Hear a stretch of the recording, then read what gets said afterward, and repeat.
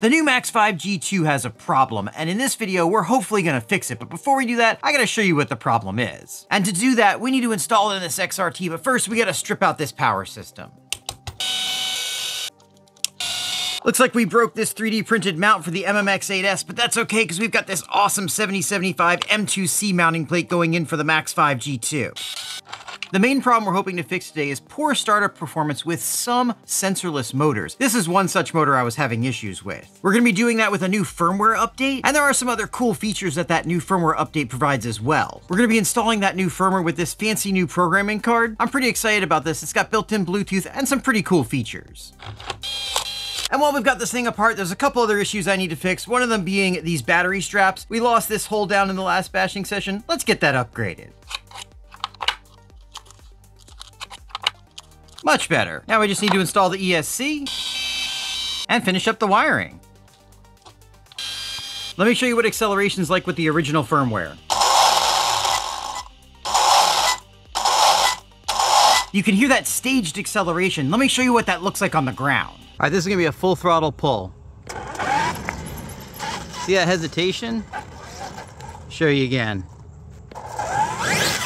So that's the problem. Now, hopefully to fix it, we're gonna use this brand new programmer to update the firmware to the latest version. There's supposed to be a couple other pretty sweet changes they made as well. This programmer's got built-in Bluetooth, so we should just be able to plug it in, power up the ESC, go into the Hobbywing software, connect to the programmer, go to firmware update, and as you can see, there's a newer version of the firmware available. Let's go ahead and get that updated now.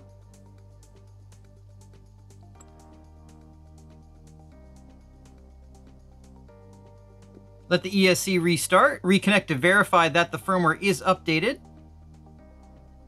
And there we go, it is up to date. You can also check and change the different parameters while you're in here through the Bluetooth connection. And then of course you can also change the parameters in here directly from the programmer. This has all of the standard options that you would have through the app. You've also got the ability to read basic data recording information. You can load and save different profiles. And then you've just got some system settings in here as well. So basically this does the same thing as the previous version of LCD Programmer. It just is a little bit easier to use, has a few more features, and has that really convenient Bluetooth connection. All right, all updated. Hopefully that fixes the problem. Let's go find out. All right, let's see if that takes care of the problem.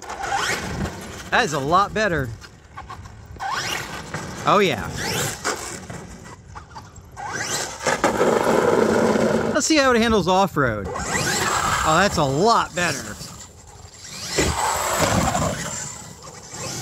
Yeah, she's way more responsive now. The new firmware update obviously helps with the sensorless issue. However, it's also supposed to help with censored takeoff. I never really had much problem with that to begin with, but why don't we go ahead and throw a 5690 in there, take it for a bash and see how it feels.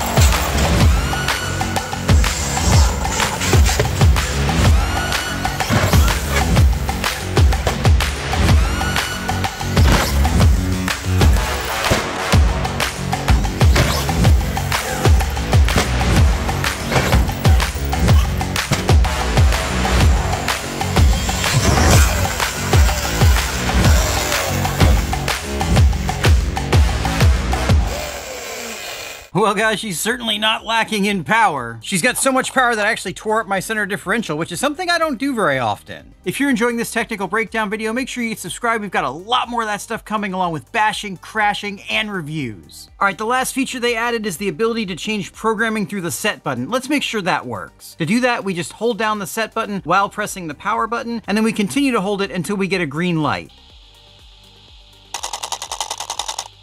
So there we go, guys. New firmware on the Max5 G2. Way better startup performance on sensorless, enough startup performance on sensor to break things if you're not careful, and the ability to program from the set button if you really want to do that sort of thing to boot. Overall, I'd say definitely do this update if you have the Max5 G2. If you've already done it, let me know what you think about the performance down in the comments. Make sure you get subscribed, then check out one of these videos.